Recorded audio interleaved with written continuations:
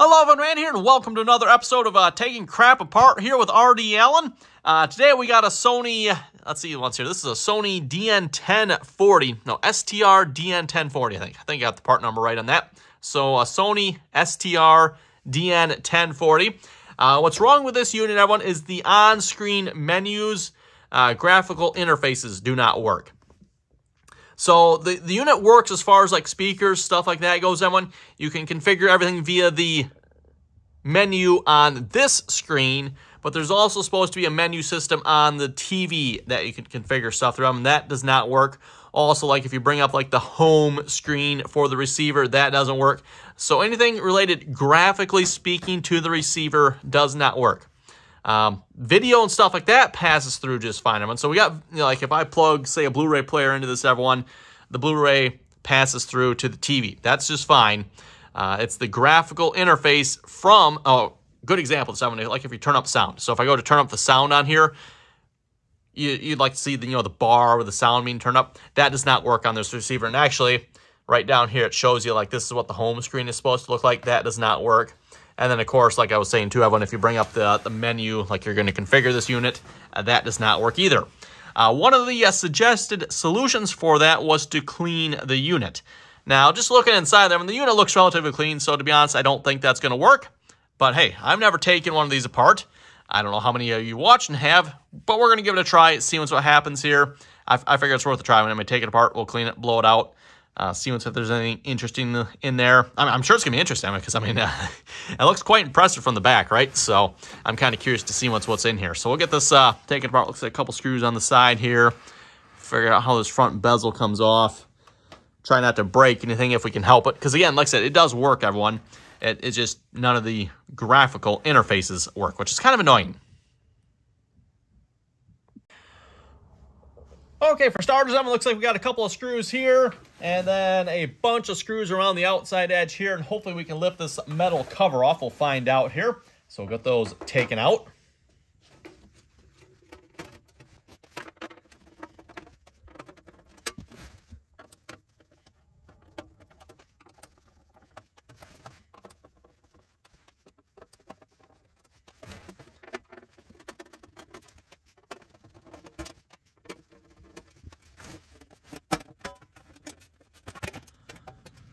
Well, then, we have the unit open here, and as you can see, it's not very dirty inside. In fact, I would say it is very, very clean inside here. It is a lot of fun looking at all the gizmos and doohickeys and whatchamacallits in here, though.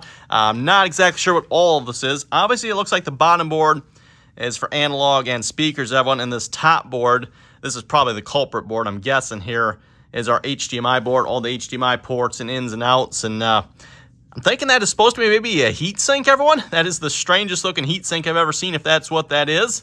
It's just like a metal tray, and there is some sort of IC chip under there. So there's something under there. Let's see what's here. Then I'm guessing everyone is our Wi-Fi board there, because that's got the antenna. That is one of the things that you cannot access here. The Wi-Fi is all on screen, everyone. That is something you cannot access via the front panel screen. So Wi-Fi, yeah, without the GUI working on one, the Wi-Fi, obviously it works, you just don't have a way of configuring it. Also looks like probably, I'm guessing, the Bluetooth up in that one. Antenna connection, I'm not sure what this one is here. No idea. And then what else do we got here? Anything else interesting? Not sure what that is. Probably some sort of power board. Obviously, great big old transformer there, when we're not going to stick our finger in that. And yeah, look at the size of those capacitors down there, eh? Whew. Those are some big, big capacitors. So anyway, I think what I'm going to do, everyone, we're just going to blow it off here. Like I said, it's relatively clean. And then I'm probably going to go through, just take all the connections out, take them out, plug them back in, just make sure we're making good connection, everyone. I don't think that's going to help, but I'm at least going to try it, everyone. And then I think we're going to button this back up, close it up. We'll hook it up, see if it made any differences. I doubt it. Oh, interesting. One other thing, too, I noticed, everyone. Like, there's an HDMI port on the board here. HDMI port. That I'm guessing goes to the front panel connector down. There's a front panel HDMI in there, and I'm guessing that's what that is for.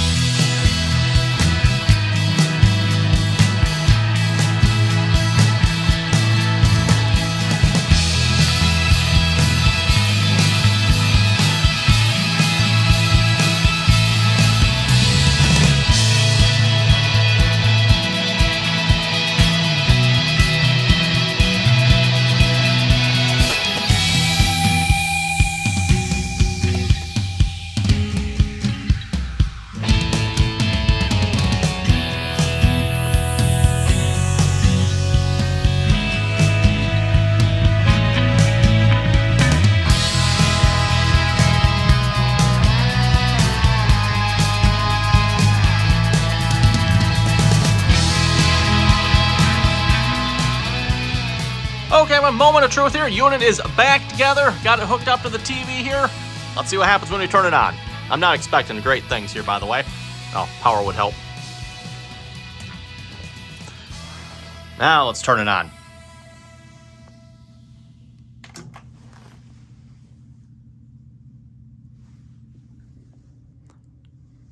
Nothing yet.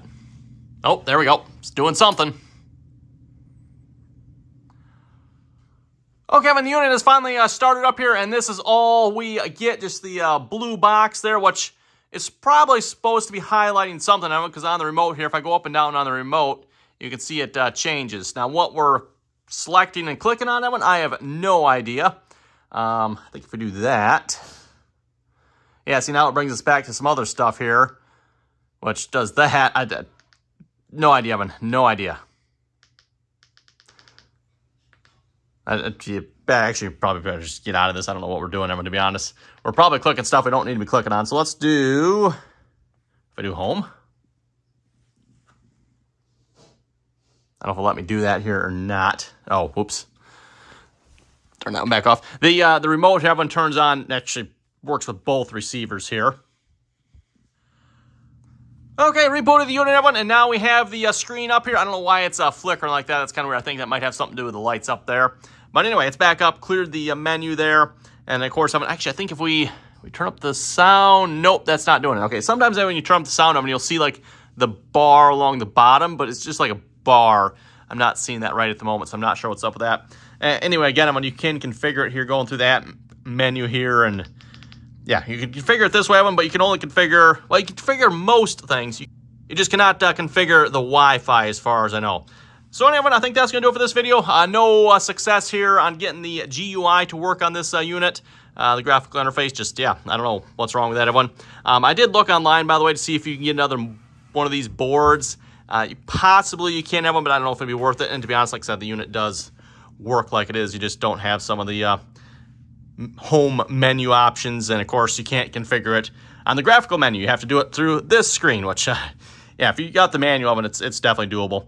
Anyway, I think that's, like I said, going to do it for this video, everyone. If you do want to repair your unit, I will put a link down below in the description there. There is a place that apparently does repair these. I will put that information down below in case you're curious. So with that, everyone, thanks for watching.